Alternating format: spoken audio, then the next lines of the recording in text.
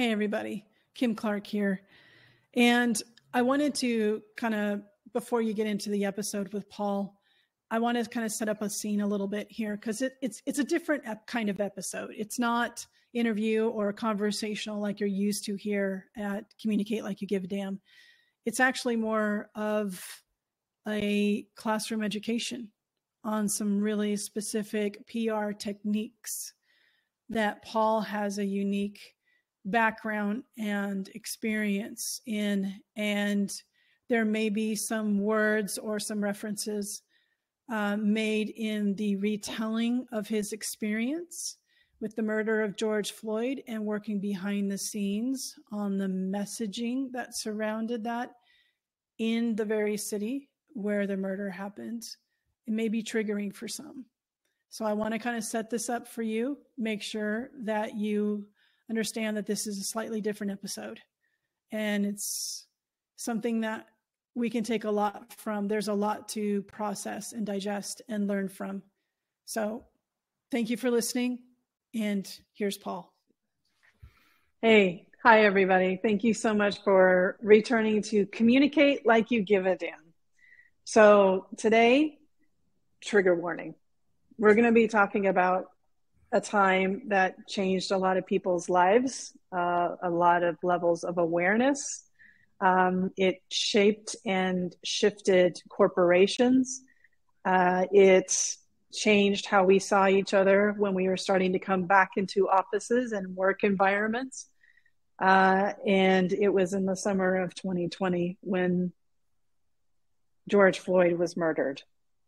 And today's guest was in the middle of it all from a PR narrative messaging standpoint. And we're going to get an idea of behind the scenes of what that was like, what happened, what needed to be fixed. And he has takeaways that all communicators can use that he pulled from that experience and his previous and since experiences that would benefit us all from a crisis communication standpoint, but also in a proactive strategic communication standpoint. So just want to let people know that we're going to be talking about some stuff here, and it's going to be from the communicator's lens, but it's on a pretty serious subject. Yeah. And with that, Paul, thank you for being here. And I would love for you to introduce yourself to everybody. Great. Well, Kim, thanks for bringing me onto your platform and to have this chance to interact with your regular viewers. My name is Paul Omodt, and I grew up in Minneapolis, and I think that's important to this story. I grew up in the city of Minneapolis. I went to Minneapolis public schools. I'm very proud of the fact that I went to the public schools in Minneapolis. I'm from a big family, but I'm also from a police family. And so a lot of people knew my last name through the lens of either my grandpa, who was a longtime St. Paul police officer, or my dad, who was the county sheriff in Hennepin County. And Hennepin County encompasses Minneapolis in the suburbs. And so, it's the largest county in Minnesota. And my dad was sheriff for about 28 years. And so what that does to you as a younger person, we grew up with a police scanner going on at every floor of our house. Okay. So if you grew up in the 60s as the son of a cop, in the 70s, police scanners were a normal function of your house. And so we learned very early on how to listen to calls coming in, because you heard the phone calls coming in to dispatch, and then you would hear what was dispatched out. And then your dad could come home at the end of the day or at the end of the shift and tell you how things went. And then we'd piece it together by looking at the newspaper or the TV station or the radio interviews to see how all the communications came together and what the narrative was. And so in a lot of ways, I was kind of born to this, the work I do, about filling in those very comprehensive puzzles of communication. The thing I don't want people to take away from that introduction is this dichotomous thinking I think people think. They say, oh, you're from a police family, therefore X, right? Or you stood up for George Floyd when he was murdered, and I use the word murdered, right? And so you must be that. And I think we have to kind of think about that tension we hold as communicators so we don't get labeled one way or the others, because you can be both and things, right?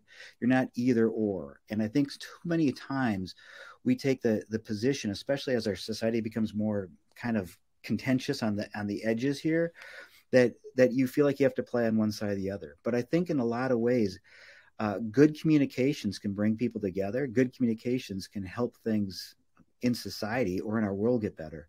And I think, Kim, one of the things that impressed me, I saw you speak in Toronto at the IBC conference, was your message about being a courageous communicator. And I think there comes a time where more of us have to take that stand and put our skills to use and not be afraid to move forward with it.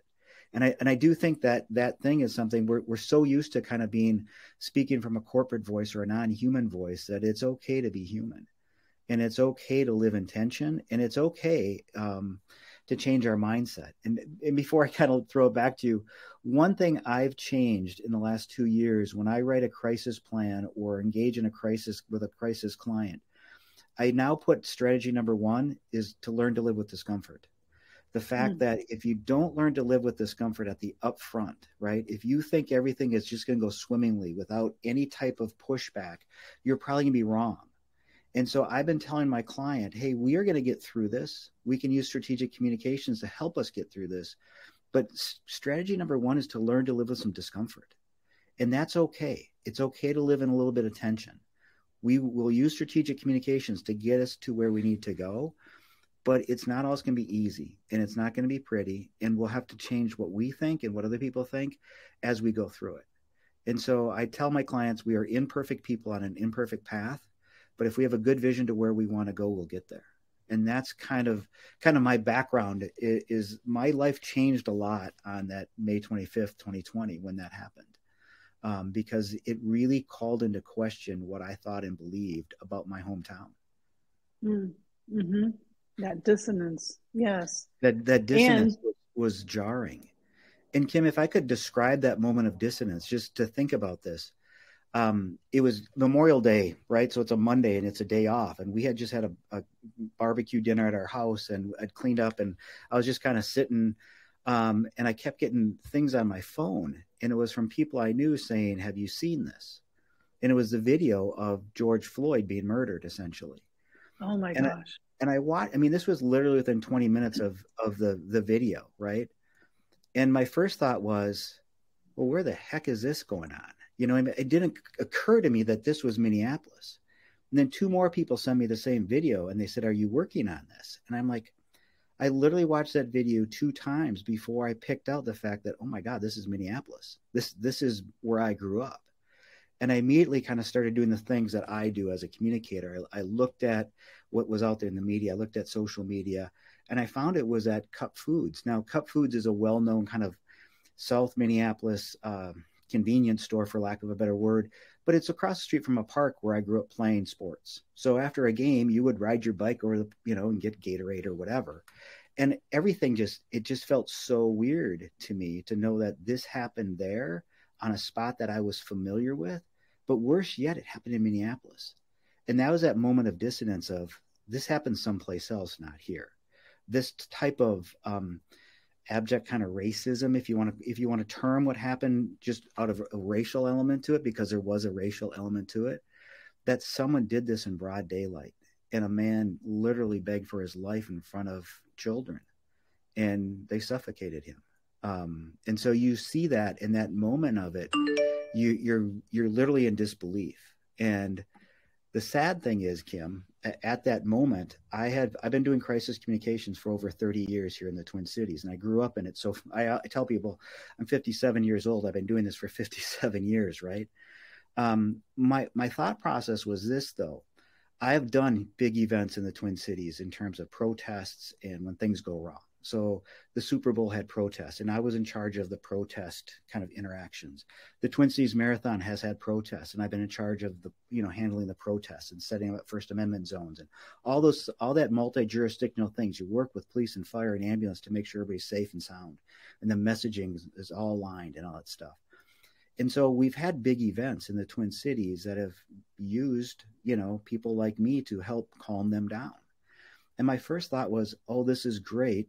Not great, but hey, I know there's a deep bench of people here who know how to handle something like this. And that was probably my first mistake, was that those people were equipped in that moment to put communication strategy into play. And they very clearly did not.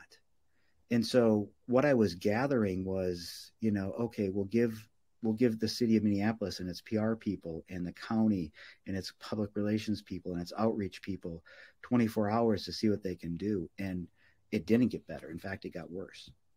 And there was a total void of communication. And so I grew up in Minneapolis. I just live outside the city now, but both my boys my adult children lived in Minneapolis. 2 brothers, 2 sisters live there. And like a lot of family and friends still live in the city boundaries. And you're watching this and everybody's calling you going like, what are your friends doing to stop this? You know, from a communication standpoint, like how are they?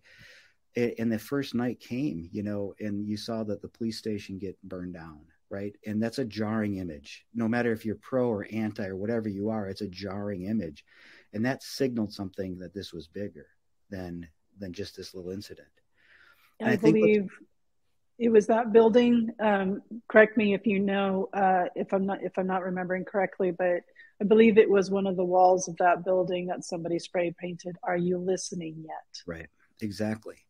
And Kim, you're absolutely right. And here's again, you know, you look at anything in terms of crisis communication, and it's this thing I drill into all my clients is the first hour is a critical hour, right? Get your communication strategy set. Pick your framing, pick your messaging, make sure you've got everything in place in that first hour because the golden hour matters. And if you look at what the city of Minneapolis and the police department put out in that first hour when that happened, their first press release indicates that a man had a medical incident and was taken to the hospital. Now, when the public sees that and they see the videotape, it's night and day difference as to the narrative. We see the narrative. And how they could have that thing of saying this was a medical incident without all the intervening issues in there. That was, you know, that first lie, that first misstep set everything into motion because people of good conscience, as I say, saw that and said, how can this be in my city? And this is what we've been telling you. Are you listening to us that this is what we face every day? And again, for me, that was that dissonance as a white person. I never faced that, right, in terms of interactions with public safety people. And, you know, are you listening? No, they weren't listening. And in fact, instead of listening, instead of using communications to build those channels, we watched them utterly fail in that regard. And so that's... Oh, how did you get involved? Well, so what was the trigger for you? Well, so, I mean, again, understand that happened on Monday. Tuesday night, things get even worse. On Tuesday night, the first statement anybody of any kind of import within the city of Minneapolis made was at 3 a.m. And that's when the mayor of Minneapolis came out. Because I kept saying, oh, they're going to come out. Don't worry about it. You know, I don't need to get involved because they're not a client of mine currently. You know, I don't have the relationship with that current regime. And then you're into Wednesday and the same thing happens. And again, people are calling me saying, what are you going to do? And I'm like, well, I'm going to go help clean up in the morning, you know, like everybody else, grab a broom and clean up Lake Street or whatever it was. And literally on Thursday night, this was, you know, nights into it, I turned to my wife and I said, I can't sit and watch this anymore. You know, I cannot be on the sidelines of this anymore. And I said, how early can I call the governor's office on Friday and start rattling some cages? Because there's no end in sight to this. There was no communication strategy. There was no outlet for people to kind of express themselves. So on Friday morning, I did call the governor's office. I called a friend there in the governor's office who I'd worked with on, again, big events. And I said, and if I can, I don't want to use bad language on the podcast, but I said, what the F are you doing? What is your plan? And the response was, well, we think we're doing great. And I kind of said, well, let me just tell you this, in my opinion, and I've written about this, and I always joke that I stayed calm. I said, you guys are committing professional suicide. You're committing political suicide. You're committing societal suicide here because you don't have a path forward with your communications. You're not doing well. You need to take a hard look at this, and you need to bring in some experts to help you. And my friend said, well, what would you do? I said, give me an hour and I'll write you a plan. And if you disagree with what I lay out in my plan, you can tell me to go away and you can watch your city burn, because that's what we had been doing. And so literally, Kim, what I did is I called 4 people that have done this kind of higher level communications stuff with me. I called each of them and I said, hey, John, hey, Ted, hey, Laura, hey, Bob, will you come and help me with? And they all said, absolutely. We can't believe what we're seeing. So we got into Google Docs and rewrote a plan. It took us about an hour. We all each took a section and we wrote it. And I sent it to the governor's office. And they said, okay, Tag, you're it. Can you embed 2 people into our center, into our ops center? And so we did. And so we embedded, and again, remember, this was still COVID time, so you couldn't bring 5 people in there, and there had to be distancing and all that kind of stuff. So 2 people got embedded in the ops center for the state to give communications advice. And we knew that we weren't going to call every shot, right? We knew that, but we knew that we could, with the skill sets we had, we could be the trusted advisors in the room. And so we embedded 2 people there, and the rest of us were out and about, literally. We had monitoring. Again, when you're managing big events, you have to have monitoring systems. So I'm monitoring stuff on social media. My friend, John and Ted are doing the same thing, so we can see everything that's going on. Interestingly, I found Unicorn Riot, which is a kind of independent media source that just went out and put up cameras at the hotspots and let them run.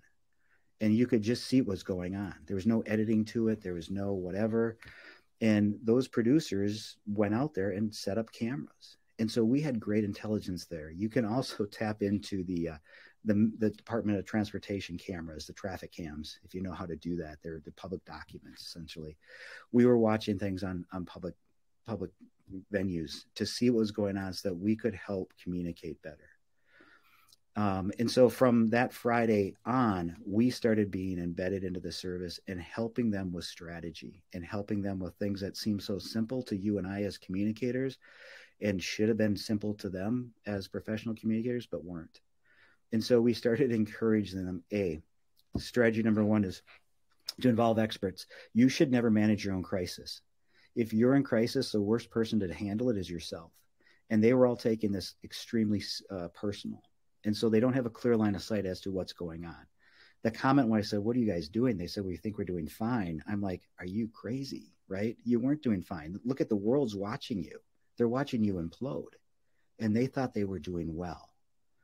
They shouldn't have been. This is a point that I want to remind people, like, take notes. He's going to go through key takeaways. And so that was the first one. Don't manage your own crisis. So I just want to make sure everybody take notes for this. And be mature enough to involve experts. You know what I mean?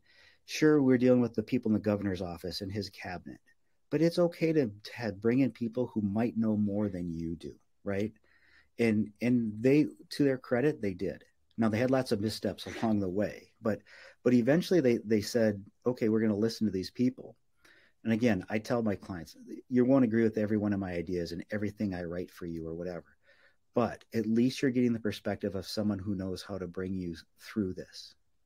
And so right away, we started kind of infusing messages. And Kim, here's the kind of the crazy thing about dealing with a crowd, right? I look at any crowd or mob or whatever you want to call that was going on in terms of an adoption scale, right? You look at any time there's, you introduce a new ice cream, you introduce a watch, there's always kind of a wave of how decisions get made by people in that consumer group or whatever, however you want to call it. We knew between 0 and 3% of that population were kind of the early adopters, were kind of the people that would be most prone to do something. We knew there weren't, if just say that the crowd was, 10,000 people, we knew there weren't 10,000 people who were going to be doing violent things and burning down buildings and all the kind of chaotic stuff that was so harmful, right? We knew about 3% were. And I think that number held true when you look at the number of people who were arrested, right? They were prone to violence. Our job was to stop that 3% from going from the kind of the innovator early to the early adopters, which is the next like 10 to 15% of the population. And we already saw day after day that the next group of people was becoming more emboldened because they saw that first group of doing it. So the first thing we did is we worked with the police to identify the professional protesters who had come from other parts of the U.S. Really, you can pick them out because most of them brag about going to go protest someplace or going to do anarchy. So we knew there were anarchists that came in, and you can find them on the funniest thing, Kim. Anarchists are incredibly organized for people who believe in anarchy. They will brag about, hey, I'm going to Minneapolis to make my mark, or I'm going to go burn X, Y, and Z. And we were turning those people into the police because I needed to take out that 3% that was making things worse. And so we stopped the adoption scale essentially by working kind of behind the scenes to find that. There's a number of different ways you do that with Facebook posting, by knowing this audience pretty well, of dealing with protesters a lot. There's people that do this kind of as their hobby or as their whatever. And some are peaceful, some are not. And so it's about finding those people that are saying that they're going to do something that's violent and stopping that. Because that is one thing I think universally that was unhelpful, was to have those people in the audience. And so we were putting messages out to the police to say, this is where they're going to be, because what we knew they were doing in the crowds was that they would get a crowd going in a certain neighborhood, and then they would go peel off from the crowd when the police came to the crowd to go do something wrong when there was no people looking, right? And so they're very clever, kind of a cat and mouse game, but we were outthinking them because they were bragging about what they were doing. So the next thing we started to do was to look at it as an adoption scale and cut out the most violent people so that we could have people protest legitimately. I mean, there was a legitimate reason to protest. I mean, let's be honest. We should have all been out there protesting that. We should have been doing it peacefully and not burning down police stations and all that other kind of stuff. But there was a legitimate need to outlet. So the next thing we started to do was, one of the other strategies I talk about was to empower the media to tell our story. They had not pitched the media any stories so far. So on Friday, we started pitching the media on how to get peacefully arrested. How do you do that? And so we had three stations, TV stations, and the newspapers do a story on, hey, you want to go protest and you're conscious to get arrested for this? Here's where you can go do it peacefully and not be harassed, essentially. And you know what happened that day on Friday? That's when they started people lined up to kind of get their right to be arrested. As crazy as that sounds, we had to tell people how to do that. If you go here, you'll be fine. You won't be mistreated. And so we empowered the media to do those storytelling and through social media. The other tip I talk about in things I've written and stuff is, and I really have to throw shade at the police for this, they took their best and biggest megaphone to help calm this down, and they turned it against themselves. And they did that by targeting reporters. Not only did they target reporters by arresting, like they arrested a CNN reporter doing a live shot one day on the air. Think about that. You remember that, right? And just how jarring that is. Someone who is trying to calm things down and you come and arrest him on the air. They were also shooting rubber bullets at reporters on purpose, even when they knew they were reporters. And I mean, the reporters were, for the most part, neutral parties just trying to cover something. And here you had the police. And so legitimately, there were several heated discussions within the op center to say, you better stop shooting at reporters because you need them. They are part of your solution here. You better empower them. And so when you look at what happened during that, we empowered people who weren't mainline hard news reporters to go out and do stories because we knew they were good reporters and they had a good rapport with people. And so we empowered, there's a Channel 4 WCCO CBS reporter, a sports guy, to go out and do stories on how to get arrested and things like that. He did a phenomenal job. He kind of became almost a folk hero because of how folksy he did that. And we empowered a guy from Channel 9 to do the same thing. So we were pitching him the stories, and here's where you can go shoot this story. Here's how you can tell this story. And so all of a sudden we had this megaphone called the media to help us during the media. And so, the strategy of walking toward the media in crisis can kind of seem jarring to some people because the media is the enemy. But in this case, the media was the ones we needed to tell the story. Unless the police wanted to be out there, weeks and weeks later, on riot lines, you needed those reporters. So we empowered them to do that. The other thing we had a strong discussion on is, and this is one of the things that when I do a crisis training, the first thing I talk about is my 3-step process, which is to claim it, name it, frame it. That first part of it is to claim it as who's in charge of this.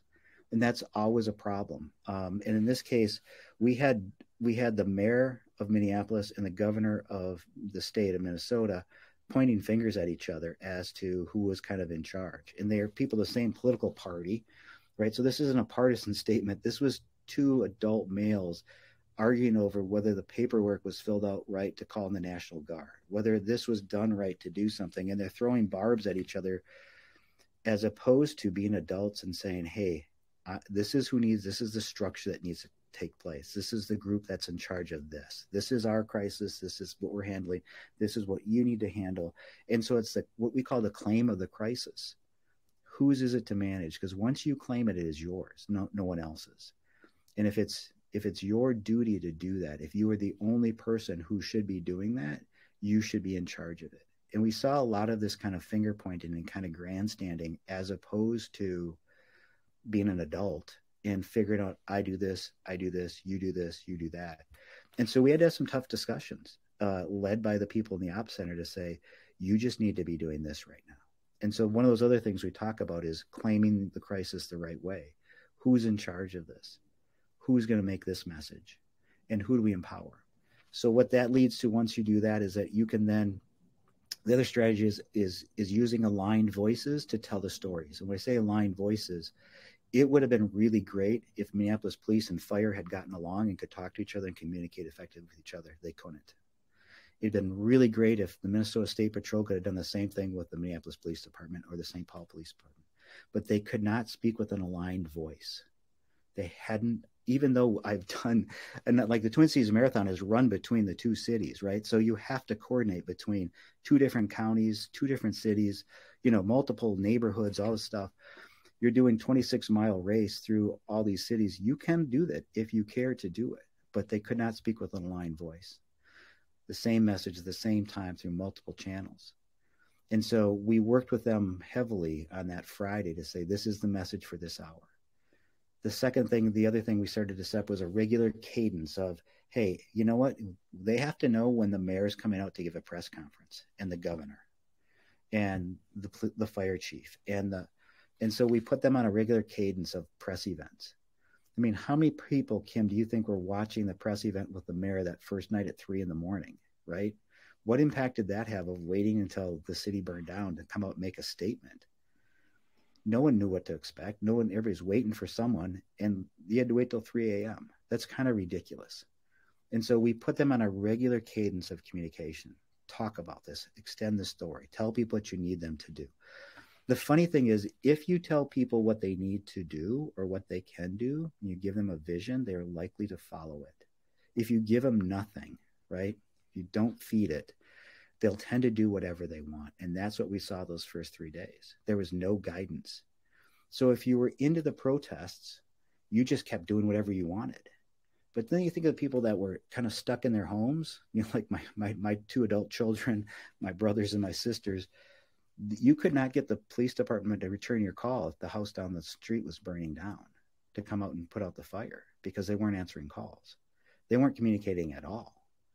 And so here you had people forming their own communication network within cities using Facebook Live and Facebook feeds and neighborhood apps to communicate with each other, because there was no one from an official capacity to do that.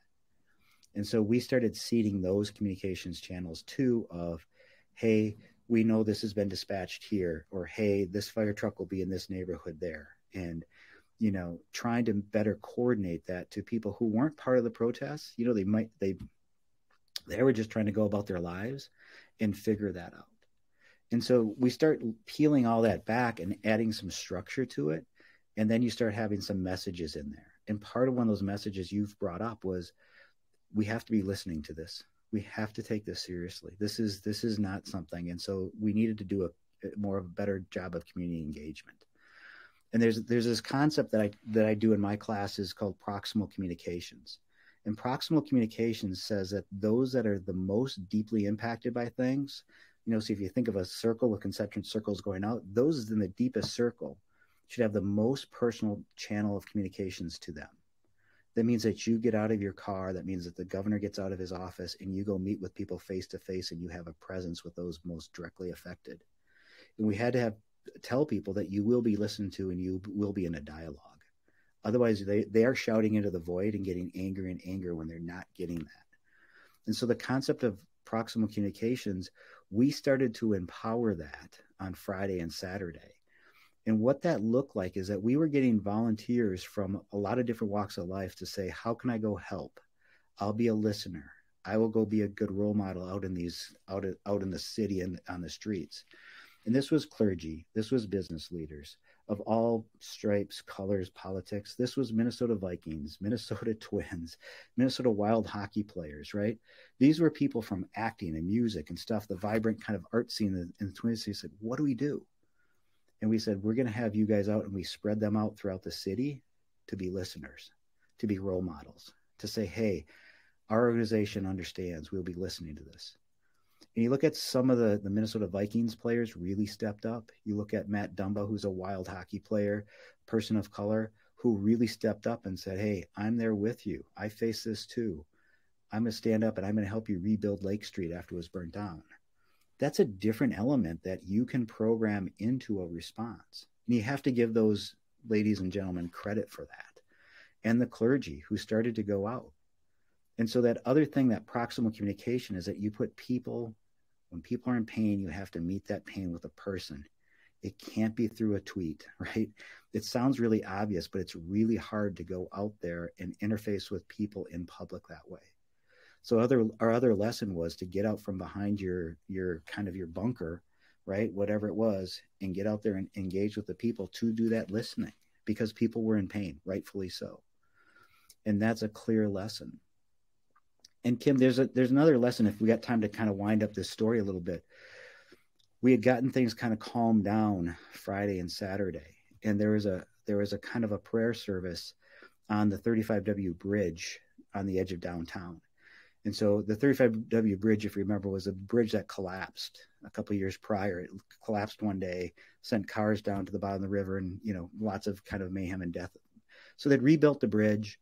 It become kind of a gathering spot, and so there was a big prayer service there. And the interesting thing to me was my wife and daughter were there. They were there for the peaceful kind of prayer service to let's listen to each other. Let's come together, whatever your point of view on this is, but let's be people first. And this people are there on the bridge, mostly on one side of the traffic lane because the bridge was closed. And all of a sudden, this gas tanker truck comes onto the bridge as people are still on the bridge, and it's coming across the bridge, and there's you can watch the videos of it online. You can see the pictures of it. And, the truck comes up over the hill of the bridge that kind of goes up, and it comes to a stop, and they pull the guy out, and he gets the crap beat out of him by people that were on the bridge. And then people settled down and said not. Here's the thing about crisis communication, right? The initial thought, the Speaker of the Minnesota House, so the number 3 person in Minnesota state government structure, tweets out immediately that this is Russian terrorists, right? So exactly, the exact reaction. And so we're there running things, and we have our people embedded in the ops center, and we're told that the director of public safety is going to go make a statement declaring that this is indeed Russian terrorism. And I said, whoa. Hold the phone. We can't have another thing where we're saying something that is so far out of the realm of whatever. We've got time to tell the right story. And so part of crisis communication is to kind of speak truth to power. And again, we had to step into this and say, you guys, you're not going to go to that podium. You're going to stop tweeting out things or tell your political allies to tweet out that this is terrorism. And Kim, here's the crazy thing. Here's the true story of the guy in the truck. There's an image of really people scattering as this truck's coming through, hundreds and hundreds of people on a bridge. You can't go anywhere because you'd have to jump off the bridge into the river, right? So it's terrifying. The bridge came onto the highway legally because the state didn't shut down all the entrance ramps to the highway. And so this truck had just delivered gas. And so quickly we jumped on the MnDOT cameras to say, okay, we know this area. Where did this truck come from? And we see that it came in on Lindell Avenue. And I'm like, okay, let's look at the cameras. Let's go back. And it just made a delivery of gas to a black-owned gas station on 43rd and Lindale in Minneapolis. Now, it just so happens that the owner of that gas station is a friend of mine. And I called him. I said, Lonnie, did a truck just deliver gas to you? He said, oh, Paul, yes. I have not been able to serve my customers for this whole week. No one can get gas, right? Because no one's going to deliver to this neighborhood in Minneapolis gas. There was one driver in the whole state of Minnesota who said he would deliver gas to me on this morning, and he was an immigrant from the Ukraine. And he's my friend, and I treat him well, and he treats me well. Of all the drivers, only one would do it. And he came and he dropped off gas so his Lonnie's customers could have them. And he got back, start heading back, and some protesters started throwing stuff at his truck. So he kind of speeds quickly and goes, I'm going to get out of here as fast as I can. And innocently goes onto the bridge that was wide open, not knowing that. So the true story is one of a new American, right? An immigrant doing the right thing and helping his African-American business owner friend to deliver gas to that neighborhood, the only person who would do it. And here we're calling him a terrorist. We're bringing in this Russian element. And so we had to speak that truth to power and say, no, you cannot have that narrative. Here is the real narrative. And that's again, that dichotomy of that, you have to live in the tension of this a little bit, but you also have to be smart enough to know, okay, let's check our facts before we go forward here, because that would have thrown the whole thing back into a chaotic orb if everybody thought, oh my God, I can't go protest because I'm going to be hit by terrorist bombs or whatever the thought process was. So that's the kind of thing that, again, in terms of crisis learnings, you have to take the time to tell the right story, right? And I think there was a much better story there about what was really happening that day. As terrifying as that was, it was an honest mistake by someone who was trying to do the right thing in his mind without any ill intent, a person of good conscience. And again, the knee-jerk reaction in the official story that this was a Russian terrorist was just, it was just bizarre to us that's, again, the Speaker of the House puts that out in Minnesota, it gets listened to. And we have to go refute that, the number 3 person in state government, and say, no, this is not the story. And no, we're not going to let you go to the podium and make this announcement. We're going to tell a different story at the podium, because this is about goodness in society, not badness in society. And that's sticking to the facts. Yeah, it's sticking to the facts, even if the facts aren't convenient to what you think happened. You know what I mean? It's just that type of thing. And Kim, we're gonna wrap up this part 1, because I have more questions for you. So there's gonna be a need for a part 2. Yeah. But I wanted to ask, and you can include your kind of final thoughts for everything you just shared in response to this question as well. And it's something I ask everybody, is that, what does communicating like you give a damn sound like? So when there is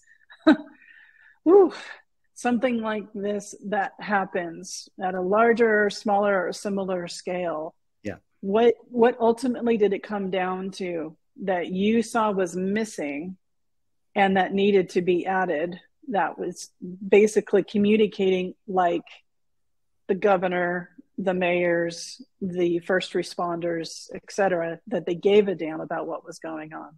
Right. Kim, I think you kind of hit it early when you said, are you listening? That kind of thing. You had to communicate that we are going to listen to you, that your voice matters, that we have to recognize that there was a problem, that we couldn't say that there wasn't a problem here. And I think that was kind of the reaction of, what happened to George Floyd kind of, quote unquote, wasn't a problem, right? And the police took it as us versus them, right? And I don't think that's the case, right? I think the case was that we needed to relook. Everybody had to have that dissonance moment where you go like, what are we doing here? It was like that moment I had when I saw the video, and it took me twice to watch that till I figured out it was in my hometown, right? It's like, what is happening here? And so I think you got to give a damn enough to say that I might have thought things wrong. I need to listen better to myself. But I also think that give a damn thing is to say, I will step in. And I think a lot more people have to step into what they're seeing in our country. And again, it's okay to push back against the bullies. You can do it peacefully. You can do it well, right? You can do it against the people that want to pick on the underclass, the under categories, whatever, they want to otherize everybody. It's okay to step up and have a point of view. I know there's a larger discussion. I know we're short on time. You could look at in terms of trust in society and where it's going. If you look at the Edelman Trust Barometer, what it tells you is that big institutions are becoming less trusted, but things that are smaller and closer in that you can touch and feel are gaining more trust, and people expect them to have a point of view. They expect them to speak up. And I think that's the opportunity. no matter what you are. So you're looking to your employer, you're looking to small governments, your local unit of government to speak up and have a point of view. And it's okay. We don't have to try to be politically correct, not to offend anybody. Strategy number one, learn to live with the discomfort of doing the right thing. And that's okay. It might be a little sticky, but we have to do it. You got to give it. And I really appreciate your speaking truth to power. And that's what we're going to pick up in part 2. Where can people find you or continue to learn from you? The easiest way is on LinkedIn, is to find me on LinkedIn, Paul Omodt. I have a website, omottandassociates.com. You can find me on the World Wide Web. My last name is not a common last name, and so it's pretty easy to find typically. It's Omodt. If you type that in, you're going to find me in like 1 or 2 clicks. And I love what I do, and I love empowering people through better communications. Thank you for meeting me and talking with me in Toronto. I'm so glad that we crossed paths so we can share this experience, this life-changing, global shifting experience, learning more about it from the inside. So there's more to talk about here, and I look forward to our part 2. Thanks for being here, Paul. Thanks, Kim. I appreciate it. Thanks, everyone. So what popped out to you from the conversation? The more conscious communicators in the world, the better the world. So go to communicatelikeyougiveadamn.podcast.com and set up a one-on-one strategy session. And until next time, let's keep taking care of each other.